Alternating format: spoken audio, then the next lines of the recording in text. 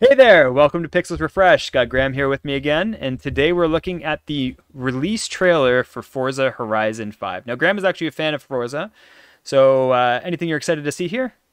Yep, I have been playing Horizon since Horizon 2, which was what, 2014? I So think I've so. been involved in the series for a while, I would say, to see how the visuals have progressed from Xbox 360 days to Xbox Series X. Yeah, And also, these games have always had generally really good. I would say tech. honestly, visuals ahead of its time for their games. Yeah, Every yeah. single one is next gen. I was watching Digital Foundry talking about this today, and they were mentioning the Mhm. fact that they have Forza Motorsport and Forza Horizon, and they can get the cars built in really high detail for Motorsport, and then they can Yeah. port them to Horizon from Motorsport. So it's like they can Mhm. take advantage of the one property to have the models to put into the other property. Do you And they play can the focus on other things. Yeah, do you I play Motorsport at all, or are you just Horizon? I played Motorsport 5 and 6. I'm mostly just a Horizon person, I would say, though. I found the gameplay a lot more interesting and something I would play more often. It's a lot more arcadey, I would say, which I did enjoy. Yeah, I So, really can kind of go yeah. anywhere, right? And that's the fun in it. You can hmm drive to places, so it's like they have to account for much more of the environment. I Yeah. typically only play racing games at the beginning of generations because I'm so excited by new hardware that I want to see. Yeah. Unless it's like Mario Kart, I play Mario Kart all the time. But other hmm racing games, it's just like I really want to see what the hardware can do. So I play hardcore racers typically at the beginning of each generation, and then that's it for me. hmm But anyways, let's check out the trailer. Let me switch over. Perfect. Oh, we got no sound. Probably gonna get copyright claimed again for the whatever the recording they use for the sound. Oh, Oh, speaking of skies, I watched a video that some of the devs talked about. yeah. Apparently, all these like skyboxes are like 16K maps that had a photographer go out and just take photos for months, Wow. which is kind of cool. I guess it would have to be So 16K because the portion that would be on screen might even be less than 4K at 16K. yeah, yeah. So it's probably some sort of virtual texture technology. So it's only like actually rendering a part of the texture that's needed at that certain amount of time. Oh, cool. So just Well, they couldn't do it as video doing feed. It would just something be too else. big, file size Yeah, wise. So they would need some way to feed that information into a simulation. Would be my guess. yeah, yeah. We are the future.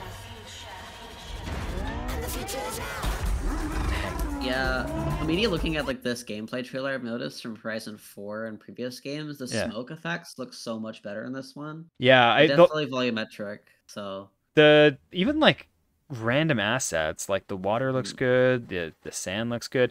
Sand is hard to make look good sometimes. yeah. The they're not using, I know they're not using ray trace reflections for the No, so they, but I mean they still look good, whether it's I'm like, pretty sure it's cube maps, I would you say. think it's Yeah, cube. It doesn't seem yeah, to have screen space artifacts, you're right, because no, it's like could be like several things, man. Like the LODs in this are nuts for the speed that you're yeah. going through. I think that the Horizon games do as well. Like since the camera's moving so fast, they kind of do foveated rendering. I think it's called. Oh, well, yeah, where they So blur the outside pixels on the they screen. look, yeah, so it's like what half resolution is just being blurred, so you can't tell it's lower res. Yeah, when you do that stuff under, and when it's in the depth of field pass, you can get away with quite a lot in that regard. Yeah. Yeah, the sand looks really good. Yeah, the deformation in it's pretty good too. Do we have any And the deformation? lighting. Yeah. Oh Yes. man. Even like And the fields and foliage stuff. looks good, yeah. Honestly, I feel like the general world building of these games, like how everything flows together so nicely and it's also believable. It's just kind of impressive in terms of like the entire process of designing everything, I Even would with say. Forza Horizon 4, they've always had such good art direction with their Yeah. their trailers. Like I know that I think it was the 4 that they did the season transition where it just Yeah. like literally swipes season and you play it like that. So it's like the trailer Yeah. shows that, but when you play the first mission in 4, it like literally just swipes seasons mid driving, and it's like pretty Yeah, it just loads remarkable. instantly. Yeah. Well, I mean, it's already loaded obviously, and then they're Oh just yeah. swapping it, but It's kind of just impressive. yeah. The water, I don't know, the particles That's okay. the one thing. The water particles Gotta still complain. don't work. Something to complain. The materials are really good. Like wood looks like wood. Yeah. Different things look like even the engine animating. The way that the wheels interact, like the physics on it's pretty nuts when you're like, Yeah. The lighting also looks really, really good. oh man, those are really good for probably screen space reflections or cube max. I have to say that they're doing an amazing job showing different like weather conditions, because like that looks muddy and wet, right? And it's Yeah. you know, it's one of these things whereas like before they used to have trouble, like wet they've always been able to do, but now they can do like every type of weather really well. Like I remember with Gran Turismo 3 or whatnot, the wet looked really good and everything else looked okay, right? It's like, and with this, it's like they're really starting to master everything. Oh. Motion blur's really nice. Yeah. The soft runoff of this, the bloom coming on it, it's not overstepping. It's just enough to make it look like it's coming from a camera. I wonder what they're doing for their like Global Illumination. I'm kind of curious how that works in this engine. Yeah, I heard them talk about it. They used to be using a voxel based. I think they're still using some variant of it.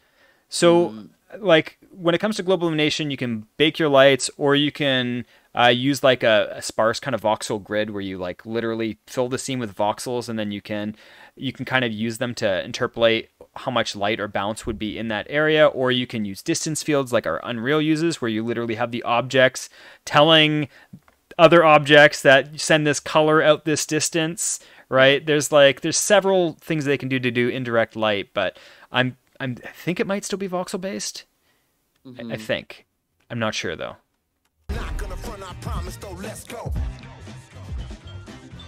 That was good. Yeah. I'm gonna play it tomorrow when it comes out. Yeah. It comes out tonight at 12. 12. Well, So I can't it's- download yeah. it in time. So You can pre-download it. yeah, I guess. But I mean, that looks really good. I think that's a Yeah. extremely impressive demo. I think. I mean, it's one of these things. Whenever I played Forza games, though, I've never felt deceived by the trailers. So usually it was a pretty good match for what was in the trailers when you actually play the games.